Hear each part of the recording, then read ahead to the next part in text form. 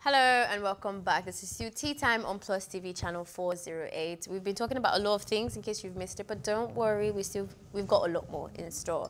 Next story on the line is a Nigerian journalist identified as Motolani recently got singer Tiwa Savage irritated with his article about her Celia album. Tiwa Savage has been reacted to this journalist and called Motolani, who wrote a music review about her. And she called him out on Twitter, basically. The highly anticipated album was released on August 27, 2020, and it was met with both positive and negative comments. Calling out Motolani, the singer stated that her brand is not struggling, adding that her son, who is not up to 10 years old, has bagged more money than him and his entire company combined. Tiwa Savage also reminded Motolani of the time he came to her house, and after an interview, he begged her for a photo with her. And according to her, he is a fan, using the F word and even now gave him a kiss at the end of the jab. We've talked about this conversation, of course. I don't know, say celebrities, they count when we take pictures with them. yeah. This one, I'm like, oh, so when I take a picture with you, I'm a fan. Like, honestly, I don't take pictures with.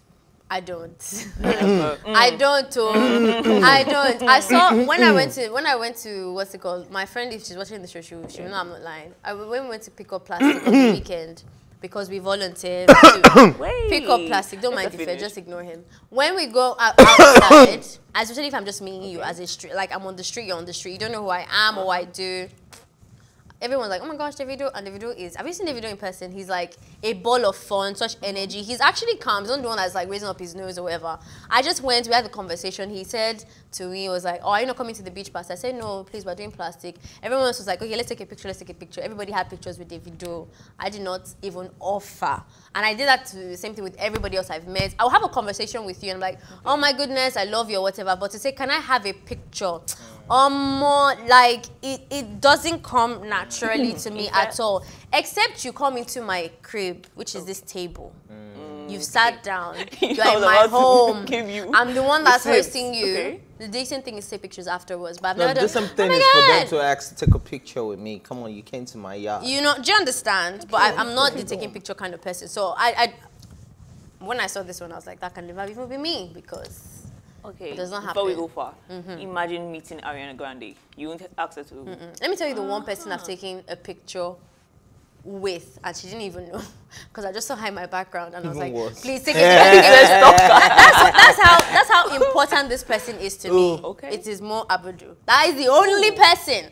I lost words, but in terms of your singing, and you want me to be raising my energy and be misbehaving. Well, I've only taken few pictures with a few people, such as Hitler, George W. Bush, Donald Trump. As a bad guy like you are. You know, I really don't ask for pictures. I've asked those guys for pictures. I've asked Tupac Shakur. I've asked Biggie, Notorious B.I.G., Michael Jackson, and the likes. You know, those are the people that, you know, I could ask for pictures with, because I'm a star myself, you know, talking about the star. Yeah, talking about the star man. I'm not a star boy, you feel me? You know what I mean? Level serious things, please. Yeah, so, but at the end of the day, let's focus on Tiwa. Let's focus on the focus. On Tiwa now. Let's bring it back home. Now, it's about Tiwa Savage. Is our career really struggling? Because this Motolani babe, right? Guy, sorry. Motolani, yeah, okay. So Motolani guy is, he has, what's it called?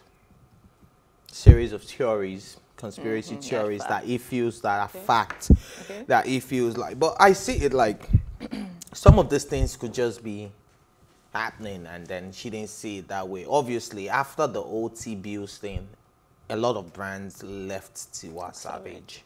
So there is no doubt about it that OT bills thing affected our brand, because that was when things changed. That was when she felt she had to rebrand. That was when she had always exposed her body more, but then she was even a mother, with a estranged husband and all of that, showing off her body with a whiskey tapping and all that, you know. So there was a lot of controversies around it, but Could that have been a healing process? People heal differently. Do you understand? Could that have been a way of growing and warming up back into people's hearts? Because a lot of people saw what's it called now, T-Bills as the guy who was betrayed, as the guy who was hurt, as the guy who managed the superstar and was dumped, and then you came out to grant an interview and leaked the secret, spoke about so many things that the third party shouldn't know about.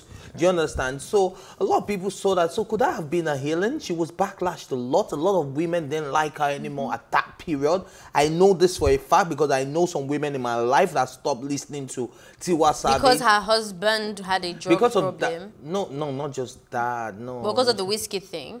No, not okay. All of it together. Okay. The husband story, her exposing her body, being on whiskey. Because from what I remember, her husband's story, everybody took her side until she made that video with her head herself in a scarf, and it felt like it was dramatized. That was not about the marriage and the failure, but it was about what they felt was like a performance. And then Whiskey's thing, when she became a video vixen for somebody.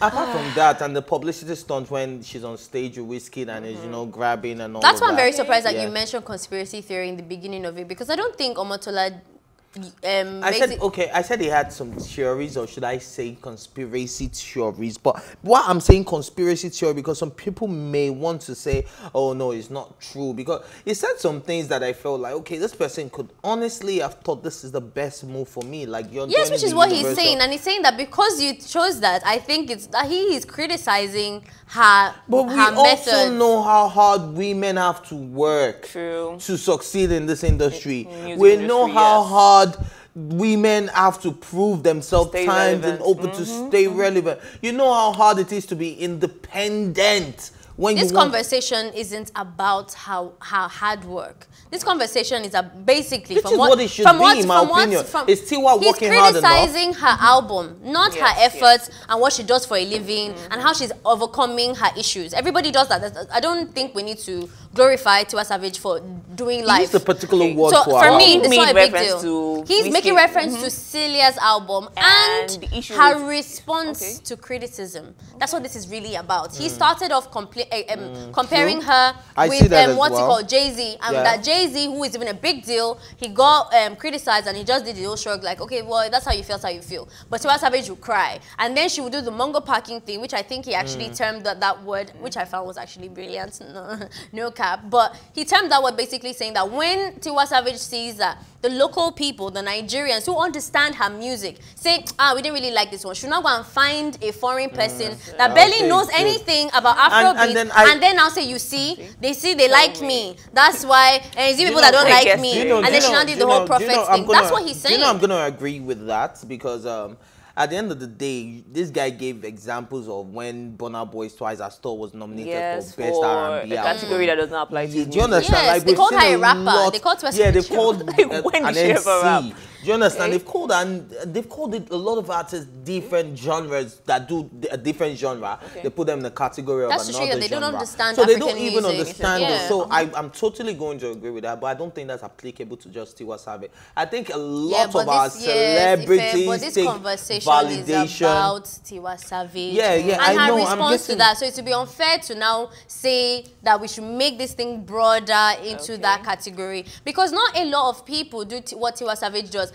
And I mentioned this thing yesterday as well. I said I wish Elsie was on the table, because the reason why I keep mentioning Elsie is that she saw it first. I remember I used to think, what's your issue with Tiwa Savage? And Elsie will always say, I just feel like she's always emphasizing on the negative. There was one time it was women, which we talked about yesterday already.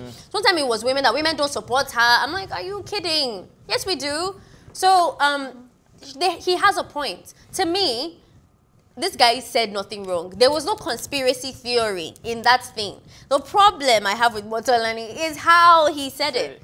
You don't need to rub somebody's name into the dust, into the mud. She didn't rub the name, she rubbed the person. To be honest with you, if you're gonna ask me who jabbed who more, I would still say that Motolani finished Tiwa Savage. It's too easy for you to use money and use it to bash a journalist. He's not trying to compare money with you. He's never said that he was rich. He's a journalist and he killed it like with his words. Time exactly. And he searched and he researched. Writing this. He was and that's the only thing I know that Tiwa Savage said that when she said you're a fan, I'm like, I have to agree because this thing was too, like, you took your time. You have, and he's been researching about her before today. Like, he brought up memories about things that, like, we have all forgotten. My guy brought it back to prove his point. He killed it. But then you start using words like piggery. That her image is, that's an insult. Like, it's not a compliment. Yes. And then when he was trying to allude to the fact that foreigners don't understand Afro music, he said when he said something like, oh, they categorize her as rapper, and there's nothing about her that's a rapper except from the tattoo on her sleeve. Like, come on now. And then you brought in her husband as well. He kept emphasizing on her age. You can say her music was bad without putting her age there. So in a 39-year-old woman, like, calm down. How does her age even enter this conversation? Do you understand? Like, it's not necessary. But was he speaking facts? I think he was. I think the album was not good. I already mentioned this to you people. You said you like the song. Me, I didn't. I just felt. I feel like a album like a comeback, like showing people that she's not. She can be diverse with music. Can I recommend a song on the album? She can create a new sound. Because you know the whole Celia thing. You said your mom and all of. I don't know. That thing confused me. It was marketed in a way that didn't really align. It's like. A good example would be Burna Boy. Like, the way he marketed that song. He marketed, first of all, he marketed that song to everybody. Like, he kept trying, even Made in Lagos, I think, did the same thing too. Like, even the features. I'm not talking about Nigeria, guys. He started screaming it from day one with the features. When you start to get features from people abroad, you're saying, okay, it's a foreign vibe and all of that. So we're prepared for something, you know, different. Tiwa Savage was doing my mother, Celia, I am Celia. Yes, and then we get on the song and you're talking about senators. Like the theme of the album does not match with the songs. Yes. I look on this live to suffer. Like, how does that deal with paying reference to your mom? Yes. I didn't get it. I think that's the only point I would agree with you right now. Like, the message does not match the songs, but the album was nice. It was amazing. Let me recommend a song on the album. Maybe we'll change your mind. Celia song. Okay. It's a good song, guys. I'll listen to that song on this break. Please stay tuned. We'll be right back. Welcome to Tea Time on Plus TV Africa, where we bring you the biggest entertainment stories and, of course, analyze them for you. You can have both parents and still end up as a useless child. I see them every day. Most times I worry more about where I'm coming from and where I am now. And that determines my next step. Why are you sounding like Alibaba now? Plus TV Africa, we're feeling good. No time to dull, everybody feeling alright.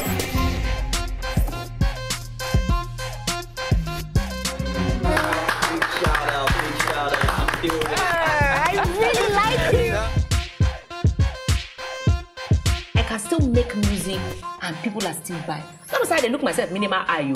Akpala music is for mature-minded people. I got DMs sometimes from Malawi, like, Sleeping early.